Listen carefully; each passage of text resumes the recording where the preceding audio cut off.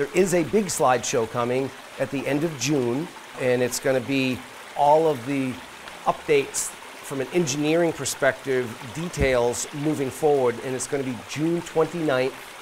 It'll be at Billerica Town Auditorium, which I've never been to before, but the Assistant Town Manager, Clancy Main, lined that up for us. It will be both virtually presented and in person, so there'll be an opportunity for the public to attend in person or online.